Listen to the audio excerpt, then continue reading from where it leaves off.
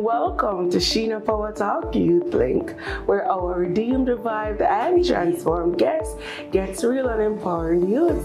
I'm your host, Sheena Hanson, and I'm so happy to be here on season 4, where God is doing an absolutely amazing thing. I just so love Daddy. Daddy is amazing. Every knee shall bow, every tongue shall confess that Jesus Christ is Lord. He's Lord over Power Talk. He's Lord over my life. He's Lord over your life, and we're excited for what He will do and what He has already done. Today I'm just super excited, elated, oh my God, to have in the room with me woman of God, MONIQUE Mackenzie. I wanted to say prophetess, I wanted to say pastor, but she's so humble and sweet. She said, just call me woman of God, but you hear me call her Auntie MONIQUE.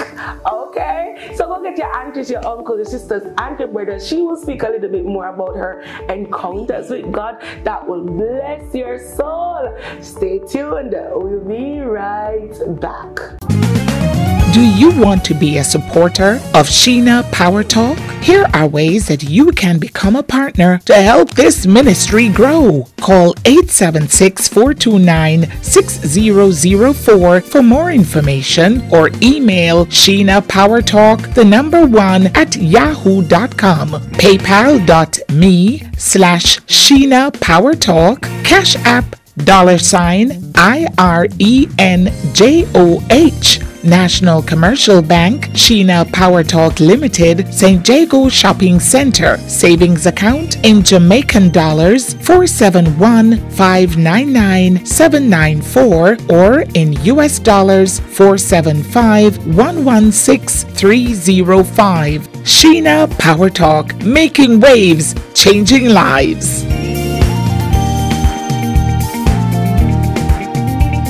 Sheena Power Talk. And we arise and I take over territory. We are break some curses lyrically. We are shake some kingdom literally. Now show Satan no sympathy. Young people make we grow spiritually. Stop war with the neighbor physically. Draw for the Holy Bible daily. Humble a God feet like baby. Tired to see family in a cemetery. Youths them need guidance mentally. Stop abuse young girls sexually. We need Yeshua in the industry. Satan a try rob you of your destiny. Young girl, keep your identity. Welcome, woman of God. How are you? I am great, and I'm blessed to be here. Yes. This is a dream come true, sitting on your platform, because I've dreamt it, but I didn't think it would come to pass. It wasn't supposed to be, but God made it to be. And here we are today, but my husband and I, and it is a pleasure. It is a delight to be here today. Thank you so much for being here. I'm happy to meet you. Oh my God. And may I add that you're looking so beautiful. I love your smile. I love your head wrap. Auntie MONIQUE, sexy twisty. I'm sorry. Auntie MONIQUE, I want you to look into the camera and give us 5 significant things about yourself. Hello, everyone. 5 significant things about me. First, I am called. I am chosen. And I desire to be faithful. I'm a wife, I'm a mother, I'm a lover of people, and I love the Lord with all my heart. It sounds cliche, but it truly is so. I do love the Lord with all my heart. Amen. She loves the Lord with all her heart, and she's so humble and passionate about our big God. Now, woman of God, I believe that the Bible is the foundation of truth. What is your favorite scripture and what it means to you? To be honest, I have many favorite scriptures. Yes. But today, I will venture to say that Proverbs 3:5-6 is one of my most favorites. Yes. Today. Tomorrow it might be something else. Yes. But it goes like this. Trust in the Lord with all thine heart, and lean not to thine own understanding. In all thy ways acknowledge him, and he will direct your path. Whoa, amen. Amen. I love the scripture that you chose. Oh my God, trust in the Lord with all your heart. Lean not to your own understanding. Amen. Woman of God, Yes, ma'am. thank you for that scripture. And I want you to write that down because that one is for you. Trust in the Lord. Lean not unto your own understanding. Now, Auntie Monique, I want to know, who was Auntie Monique before salvation? I have always been a very passionate person. Yes. A little misguided, maybe, but passionate. Yes. Always loved truth. Always a warrior. Yes. Always friendly. Yes. Always loving. Caring. And one who, I grew up in a house of 6 children, myself included, and 2 parents. My parents were very strict. Yes. And we were never allowed to go outside and play with neighbors or anything. And I grew up here in Jamaica. I left Jamaica when I was about 13. And I would always want to go meet neighbors and friends, and we were not allowed to do it. So every now and then I'd sneak out and go find friends. Yeah. But I always loved to go to church. And so the neighbors would take us to church, and I fell in love with Christ at a very early age. And there was one particular song, Because He Lives. It's one of the ones that just always tugged at my heartstring. Yes. And I would always want to go to church just to hear them sing that song. And I fell in love with Jesus. Yes. And I've been on that journey ever since. Hallelujah. So, and I never strayed too far off the path. Yes.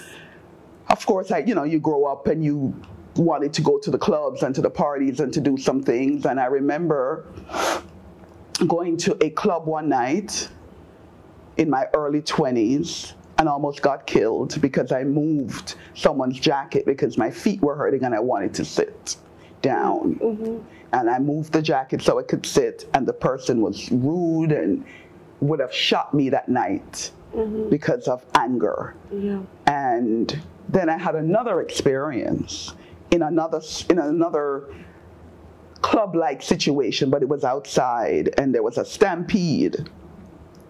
And again, I almost lost my life. We all had to disperse and run from each other. And I said to myself, why would you be found in these type of environments that would seek to take your life? I don't belong here. Yes. I would bathe, get dressed up, put on pretty clothes, get your hair done, do all that you had to do, and then go into these places. I'd come out smelling like smoke. And I said, but what child of God is found in this type of environment? And so that because of those experiences, I began to loose the hold of the world and began to come to know the Lord and to serve Him and find myself in His presence more than out in the world. Yes. Wow. Yeah. And the journey continued ever since that. And being so passionate about Christ, you have had a lot of encounters with Him. I've had and that's many. where I want to take the show today. Amen. On some of your encounters with God. Can you tell me one of the first ones? Yes, I can. Well, first let me say my mom, who is deceased, but she always saw something great in me. Don't think God told her the purpose of what my life would be, but He said to her, your daughter is going to be great, and she always poured it into me. And I recall along the journey, I wanted greatness. I was heading to Hollywood. The Lord said, not so. Hollywood is not where I want you, but I want you to come work for me. And so He redirected my steps. I lived in New York. I moved from New York, moved to Georgia, Atlanta, Georgia, and that's where I now reside. But one of the first encounters of me really getting a hold of this big God, years ago in New York, I was sitting on the subway, riding on the train, heading into Manhattan for work in my very early 20s. Might have been 2021. And there was a demon-possessed man that got on the subway, and he started to beat up the Caucasian race that was on the train. Beat angry and saying, you raped my people, you killed my people, and he was just angry and bitter. And I was sitting right next to him, as close as you and I are, Sheena, maybe even a little closer, because in New York, you're like stuck together on the train. Yeah. And I was petrified. Fear was gripping me, and I was like, my God, I can't move, the train is packed. And here is this man, and he is just beating this person. That demon-possessed man stopped what he was doing. Mm-hmm. He walks in front of me, he looks me dead in the eye, and he says, be at peace. Mm-hmm. I cannot hurt you. You are protected. All right. That was one of my first encounters. Whoa. And I was like, what? And that, it has never left my mind. Whoa. And he went back. He spoke to me, and then he went back to what he was doing, which is to continue to attack the man. When the train got into the station, nobody else moved but me. I jumped up and I ran off the train, and I said, don't move the train, conductor, don't move the train. There's a madman on the train. And that was one of the very first experiences. Mm. Another of such an experience was my child, my son, Emmanuel, was born at 27 weeks gestation, 7 months. But I had to have him via C-section. I was sick unto death. Mm-hmm. I had every known disease for a pregnant person, and I was to die. Mm-hmm.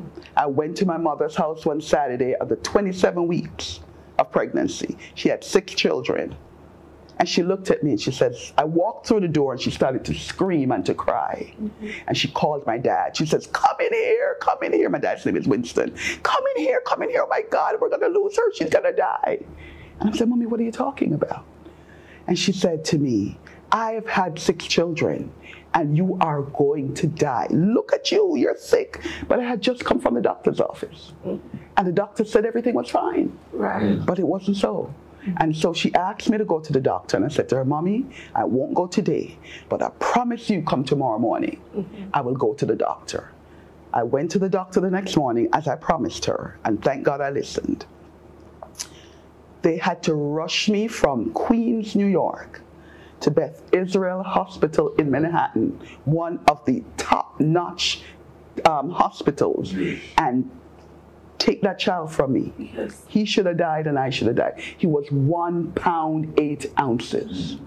And I looked at, I didn't see him for about 2 weeks because I was so sick unto death fighting for my life. Yes. That I didn't see him. But when I did see him, I was a little angry. I was like, my God, Lord, of all the children my mommy had, I'm the one that brings this? What is this? This is not a child. I didn't even recognize. He was so tiny, could fit in the palm of my hand. My God. And so I had a reckoning with God. I said, Lord, honestly, I'm the one that's serving you. How could you do this to me?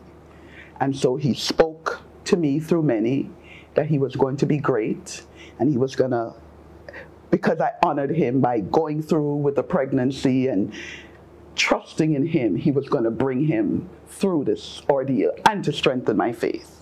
And so I was strengthened. My son today will be 28 years old. Whoa. He is a fine young man. Yes. And God used that experience to draw me in a little closer. Yes.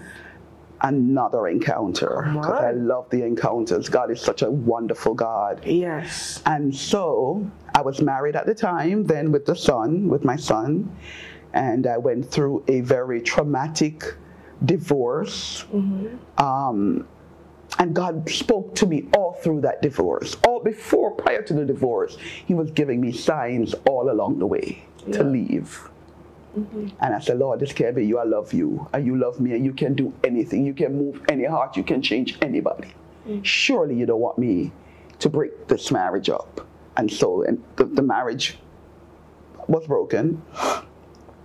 And I spent about 7 years trying to recover. But I kept going deeper with God in spite of the pain. I would show up at every prayer meeting. I would show up with God. I would show up at all the services that we had. Anything where God was, I wanted to be there. And one day, about 7 years. Every lunchtime, Sheena, I made a covenant with the Lord. Yeah. I would get up and I'd walk every day for my lunch hour, and I found a tree in Atlanta. And I would walk to that tree. I said, Lord, I'm going to meet you at this tree at 1:15 every day. And you and I are going to talk. I'm come there, I'm going to pray to you. And he met me there every day. Every work day, I would walk there. And so one day, he just showed up in a dream. He told me, I'm going to restore unto you what the cankerworm has stolen. And he gave me a dream of a man taller than this, as tall, almost reaching all the way to the sky. Yeah. And this love that was emanating from this man, I thought it was Jesus himself, because nobody else could love me like that. Right. And the love came flowing down into my heart, and I woke up rejoicing. And then I washed the man's head, and I washed his feet, and we linked our arms together, and we walked off in a garden. And I didn't know what the world that dream meant. And so I went to work. At first I called my son in and I said, Emmanuel, I just met Jesus himself, because nobody could love me like this. This is not even, this got to be Jesus. So nevertheless, I went to work later on that morning, and I went to a friend of mine, a co-worker, and I said to her, I just had the most beautiful dream, and I don't understand it. She says, tell me what the dream is. I said, this is the dream. I dreamt I washed this man's head, I washed his feet, and we linked our arms together, and we got married. No, I didn't say married. We linked our arms together, and she said to me, you will be married. And in 6 months, I was married. But leading up to the marriage, he gave me dreams and visions of this man coming. So you saw your husband? I didn't see his face, but I saw a man coming on. It was on a vehicle. It looked like it could have been a plane or a bus, but I saw him coming in the dream, but I never saw his face. When he came to the house and met me, and I'm just fast forwarding for the sake of time, and I washed his head, and I washed his feet. And when he turned to the side profile, is when I knew that was my husband, because I knew I saw him in the dream prior. And so that is just one or two or three of many, many encounters. Whoa.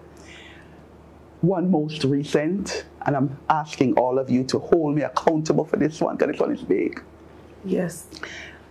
Over the Thanksgiving holiday, I encountered a woman of God. And I went to her house for her to help me pray for someone who was in distress. Right. And I get to her house, and she says to me, stop. God is not here to talk about this person that you've come to pray for. Right. God wants an audience with you right now. And so she began to speak into my life. She started to tell me about the great things that God wants to do with me and through me. And she said, tell your husband to sit down and hear what thus said the Lord. And so he sits there, and she's telling him of the greatness, and it all begins on the continent of Africa. Now, you and I have had this conversation. Whoa. When your feet touch the ground, greatness is set for you. And I always felt it, Sheena. I've always felt the greatness. And she said it. He says, God has given you a portion of power that has not yet been revealed. And it will be revealed at the appointed time. Wow. It's funny you mentioned Africa, because this young lady, for the second, twice, she said to me, you know, the Lord told me to tell you so that you should go to Africa. And I was saying to myself, like, honestly, Auntie Monique, how am I gonna reach Africa? Like, I didn't regard what she said to me. I didn't regard what this young lady said to me. And then for a while went off again. I thought about it for a minute, but then I said, like, there's no way. And then she came back and she said, I don't know, but the Lord keep impressing this on my heart that there's work for you to do in Africa. I mean, so where should I get that from? I don't understand. But then, woman of God, you came with the same message. And I know that you're a woman of God, you know. And I'm saying, but it's like, it's not impossible. But from where I'm at now, and this could be my flesh talking, and I rebuke that, but from where I'm at now, I'm like, how is this going to happen? Yeah. But I keep getting dreams of Africa, but I just don't know, you know. He has a way he will do it. Yes. Sheena, I'm here talking to you. Yes. It's not like it's so far away that it can't happen, but if God has ordained it, and even prior to the lady saying what she said, I have dreamt myself in the motherland. Yes. I have been before a sea of people. So she just came to confirm what God has said. Yeah. And so you've heard it, the Africa thing more than we've talked about it. Yes. And so, yes. So those are some of the encounters. Woman of God, as you gave us these 3 encounters, persons are watching you right now and they're saying, how do I get to that place? I don't dream dreams. I don't hear the voice of God. And quite frankly, I don't even have anybody around me that's hearing God that can tell me that God give me a word. What do? I want an encounter. I want to hear Jesus. I want to dream. What would you encourage them? Power Gang, this is what I would say to you. First, you must believe. Yes. Believing God is everything. You're not here in this world by yourself. You didn't just show up here osmosis. God has designed your life, orchestrated it for such a time as this. First thing, believe. Then develop a relationship with the creator of the universe. Ask him, Yahweh, if you are real, reveal yourself to me. Do something special. Make a date with him every day if you will. Say at 7 o'clock every day, I am coming to meet you. Set a time and keep the date with the creator who has put the breath in your nostrils. And watch God do great things. And whatever he has told you, through the word of the living God, through the Bible, begin to read your Bible, begin to sing and to pray, and watch the great God of the universe who loves you so much show up in your life. He is faithful to accomplish that which he has ordained for your life. Start there and you will see great things. Wow, beautiful. Start there. Now, woman of God, let's talk about just challenges in serving God. I know sometimes you believe God for a thing and then it looks delayed. And how you keep being faithful after being delayed times and times again. Do we forget about the promise? Do we stop praying? Do we stop showing up? Encourage us, tell us. Power Gang, again, God is not a man that he should lie. Yes. If God speaks a word, he will bring it to pass. Truth be told, it is never in your timing. It is always in his season at the appointed time. He will bring it to pass. So on the days when you feel as if God has not heard you, dig your heels in a little deeper. Go a little deeper with your experience and tell him, you know, God, boy, I don't feel like today you're going to show up for me. I've been waiting for a long time for whatever it is you're believing God for. Yes. But do not lose faith and hope and confidence in the creator of the universe. And even as I'm saying that, I'm thinking of Abraham, who was 100 years old. And his wife was, 98. And God made them a promise that he would bring a seed, he would bring seed out of his loins. He did not. He said, what?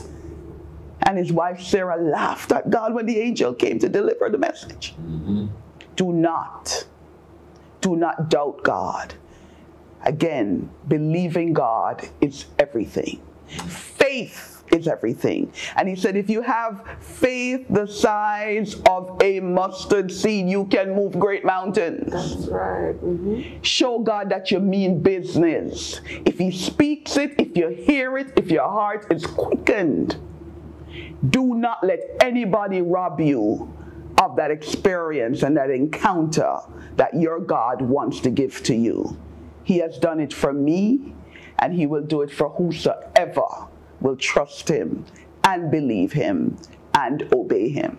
Amen. Woman of God, separate and apart from your encounters, what developed this confidence in Christ over the time? What developed that? That's so rich. That's a very deep question. When you see the world around you crumbling, when you see that men and women, for the most part, cannot be trusted, then you've got to trust somebody. So you go to the creator of the heavens and the earth, and you tell him.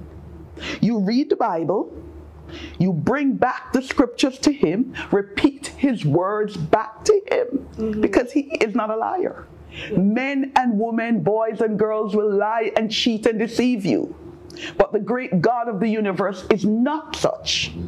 He is a man of integrity. He can be trusted. Put your confidence in God and God alone. Oh my God, I love that one. Put your confidence in God and God alone. God. Woman of God. Yes, ma'am. We see the church today. You just mentioned we see the world crumbling. The church lacks reverence. Yes. Repentance now, when you preach it, people are offended, can't talk to them no more. You yourself is a minister of the gospel. You have your ministry. What would you want to see right now back in the body of Christ? Very good question. Let me first give you a vision that God gave me last year. Sure. And the vision is this. I was flying over in the sky. He allowed me to see the world. And truthfully, he zoned in on Jamaica. In the vision. And he said to me, Monique, go and tell my people that I am sealing the 144,000 as we speak. I am almost finished sealing the 144,000. And many of you might not know who they are, but I want to tell you who they are before I leave this platform today. Yes, and I want to tell you that what must be seen in the body of Christ today is that we must return to godliness. We must be commandment-keeping people. We must do what God has required of us. He will accept no less. If you are in a body of Christ that you do not feel as if God is present, then you're in the wrong place. When you go into the house of worship, you must feel the reverence of the Most High God. You must walk in and you must feel as if God is there, because he is there to meet you. So if that is not happening, brothers and sisters in Christ, you are not in the right place. If you walk into a church building, and the church is not the building, but if you're walking in communal worship, reverence must be there. The Most High God must be felt. And you also, as a Christian, usher God in when you show up. You feel the presence of God. You change the atmosphere when you show up. So start with yourself. First and foremost, give God what he has asked you for. And each one of us, as the body of Christ, will bring about the church. But if you are not getting it from the pulpit, you be it. Be the change that you want to see. You set the right example and others will fall in line. And if not, then move on and go start a ministry. Do what God has ordained for you to do. because he is calling us as individuals. And then he will what? Zion will see eye to eye. He will have a body of believers. Let me just quickly tell you about Revelation 14. And I'm gonna allow you to do that right after the commercial break. Please be reminded to like, share, leave a comment, and subscribe. Every time you like the video, you tell YouTube that this is a very interesting program, and YouTube will send it out to different countries and different people, and that's how you get to support me. Sheena Power Talk. Hey Power Gang, remember to get your book on Amazon today. No other day but today. You can get it in Kindle form and you can get it in paperback form. And if you are in Jamaica and you want a copy of this amazing book, The Crown and the Cross, listen to me. Call me at 1-876-429-6004. Listen Power Gang, you must have one of these books. Come on now. Crown and the Cross. Devil must know we no warrior. We a warrior, glory carrier. We break down every barrier. Spear the goat and any blood can carry a Holy Ghost one can carry. Say a prayer for the chopper and them dahlia. Stay in a school, Chantal, Brie and Talia. Load the road, Sean, David and Maria. Serve the Lord, that will make life merrier. Welcome back, welcome back. You already know Auntie Monique is in the building. She share her encounters, what we'd like to see in the church, how can you get closer to God, and we're here talking about Revelation right now. Listen to me, take these things very serious. God is coming back for a people that has really and truly repented, that has really and truly mean God well as you serve, mean him well. Don't have one foot in and one foot out. God desire holiness and righteousness. Amen. Woman of God, go ahead. Amen, amen. I want to just admonish the body of Christ this afternoon or whenever you're watching this program to let you know that there's a burden on my heart for the people of God in these closing hours of probation. I know I'm here in Jamaica and I'm enjoying myself. I see buildings going up. I mean, one house bigger than the next. People are eating and drinking and merrymaking to the height. And many don't even want to hear that there is a God who is sealing his people in these closing hours of probation. Where we find ourselves today in the church is in the book of Revelation. That means the sealed book is now revealed. God, in the book of Revelation 14, is sealing a people, a special army that will go out through the ends of the earth to bring in the great multitude that no man can number.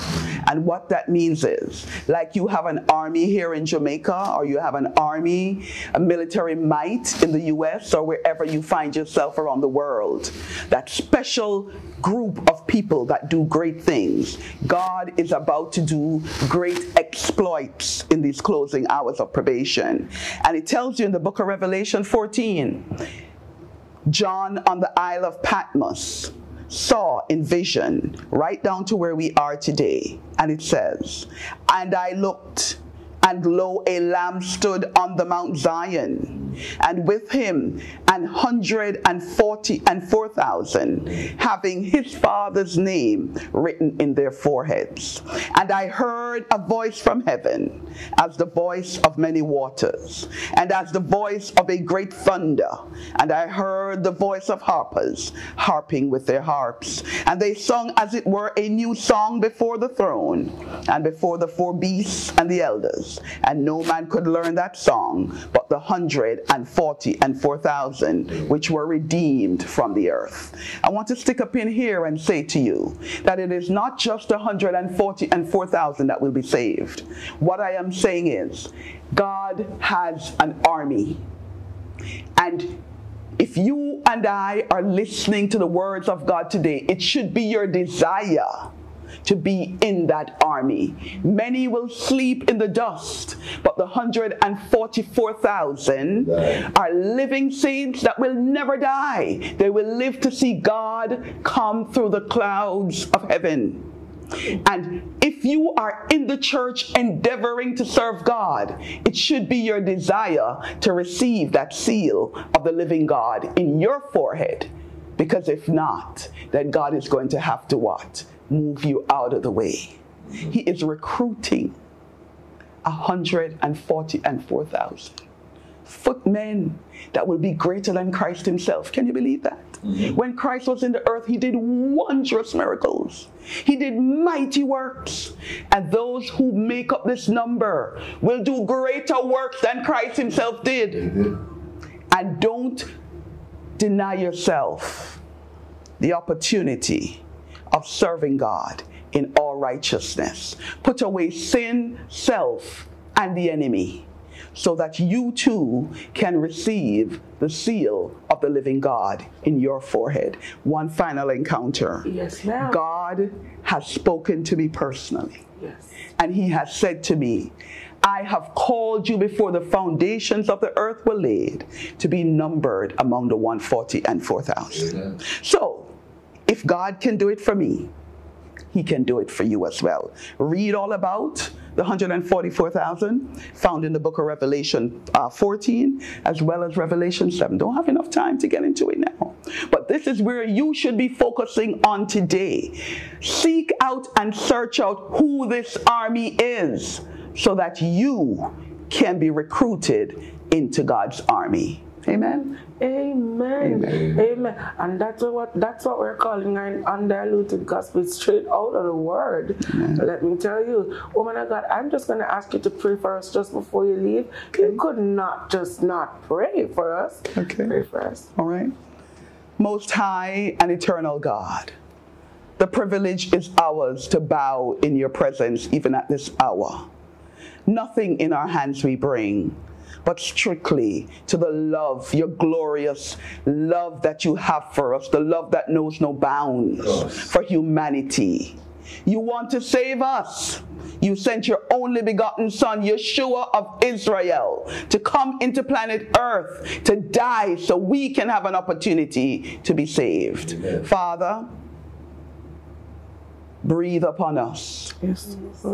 Your sweet Holy Spirit. Rekindle in us a love for righteousness and holiness. Amen. Lord, we cannot do it without you. But every man must come to know you for his and herself. We cannot look to any other. We must be righteous examples, yes. But this walk is an individual, personal walk. And you have called us. And anyone under the sound of my voice, Father, is because you have ordained it so, that they too will come and hear the good news, the gospel, working it out each and every day in their lives, dying to self, putting away sin. We must put away sin. We cannot stand in your presence in sin. Help us, Lord, to be a righteous and holy people. Begin with me, begin with Sheena and everyone here and all of you viewers online. Give your hearts to the Most High God. He wants to use you. He died to save you and he died to save me. And so, Most High God, under the unction of your Holy Spirit, I pray for revival and reformation in each of our lives so that we can meet you in peace. Help us, Father, not to eat and drink to excess, and to put away the love of the world so that we can see your face and see it in peace. Lord, only you can do it for us. Father, only you can change us, and only you can transform us. Begin the work in us again afresh. We yield our hearts anew to you, saying, Yahweh, take our hearts and make it yours.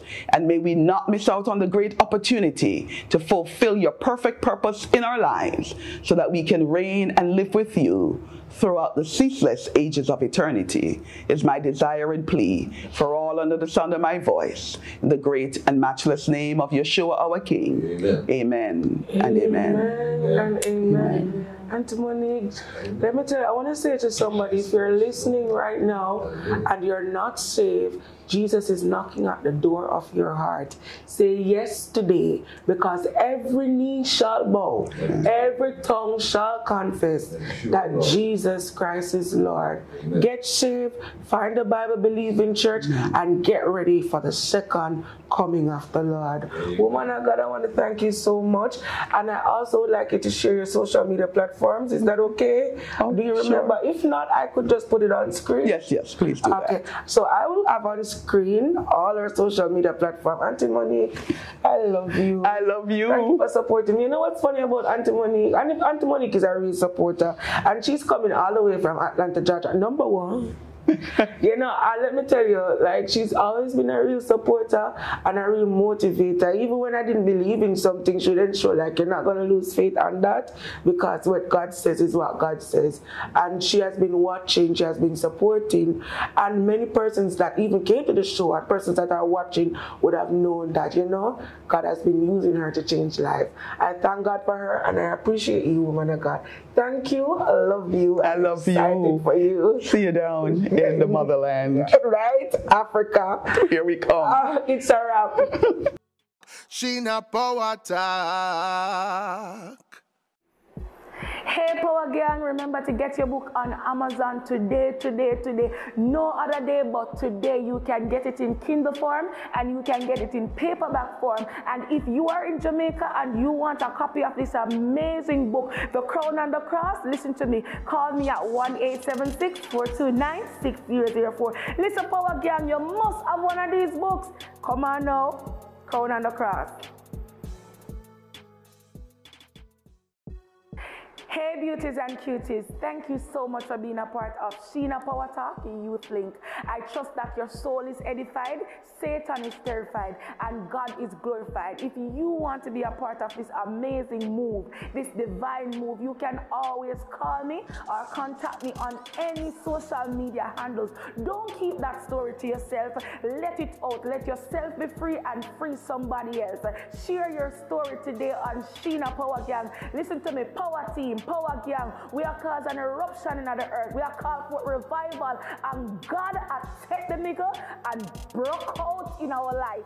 In Jesus' name, let it be well. God bless you. And please remember, if you do want to sow, if you do want to help this ministry monetary, you can always contact me. You can always get me through Cash App or other different means like Western Union, MoneyGram, anything and any way you want to sow and make an offering to what God is doing. I would really appreciate it. There are things that we need as we develop, and we trust that you will be generous to us as the Lord will lead you. Thank you so much for making it Sheena Power Gang. You don't know how big things are going on Sheena Power Gang, and Power Gang gonna lead. God bless you. God keep you.